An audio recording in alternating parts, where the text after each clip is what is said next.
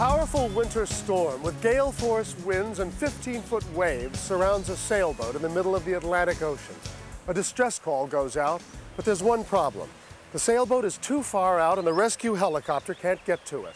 And then to make matters worse, it's discovered that one of the lives on the line is a 5-month-old baby. On November 17, 1994, an urgent call came in from the Marine Flower II. On board, Ira Hubbard had been fighting 20-foot swells during a fierce storm. His wife, her 13-year-old daughter, and their 4-month son, Ira Jr., were with him.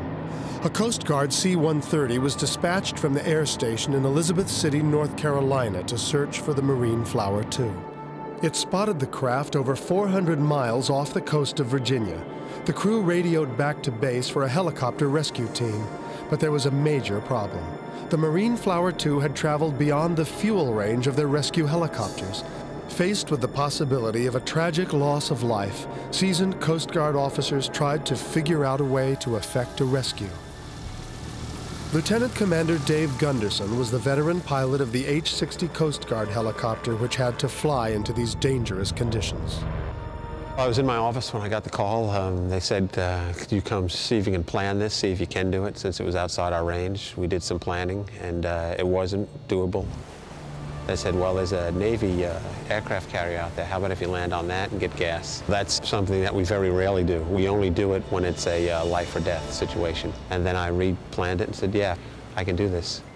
When the helicopter arrived, the rescue team quickly moved into action. The original plan would be to hoist him right from the boat because it was a 4-month-old baby, and none of us on the crew were sure that the baby would be able to survive those seas. The distance it was away, we were kind of at the limit of our fuel endurance, so we couldn't stay there a long time.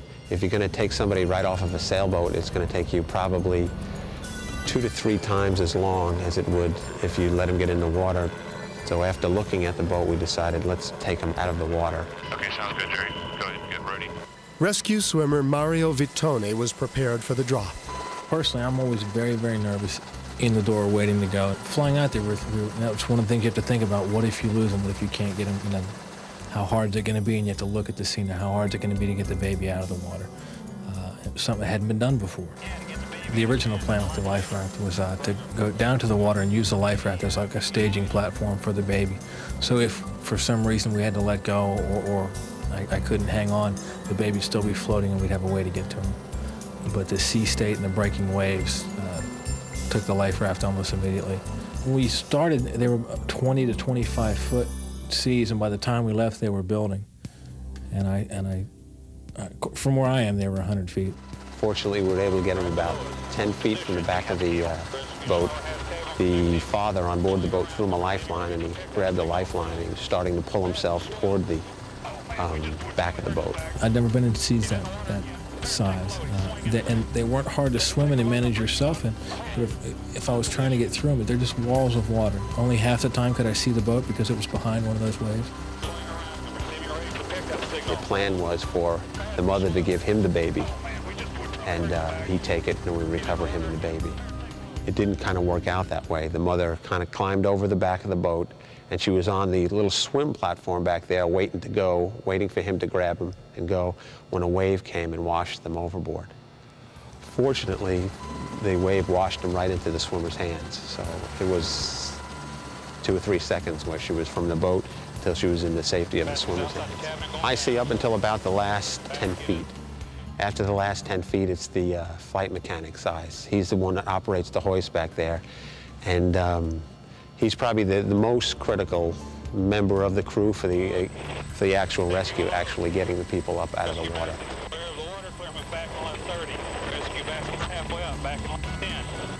If he didn't put the basket down right next to the rescue swimmer and direct me into position right next to the rescue swimmer, and the rescue swimmer had to lunge for it, a leap for it, it might have not been as successful. He was able to get it right down there next to him. The mother and the child are being lifted up, and they're coming up the line, and the apprehension in the crew is just it's terrible at that time. We don't know, well, is the baby all right? We just see her coming up.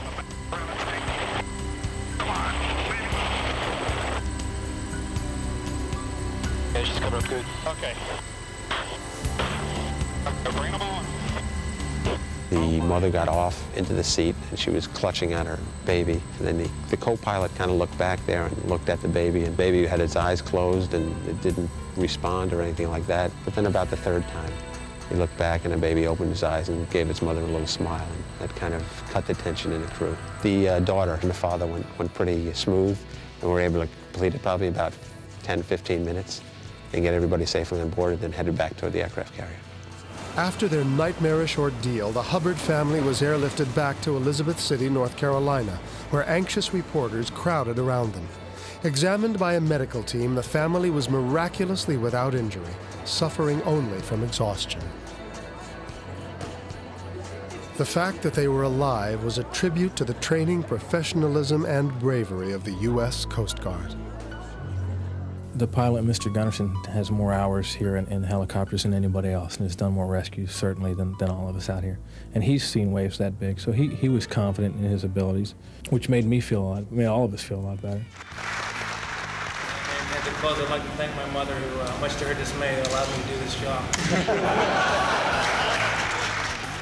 You train a lot, you train hard, you did your job, and you've completed your job successfully, so you feel pretty good. And you feel real good about how the whole system worked. We'll be right back with more amazing and heroic stories right after this.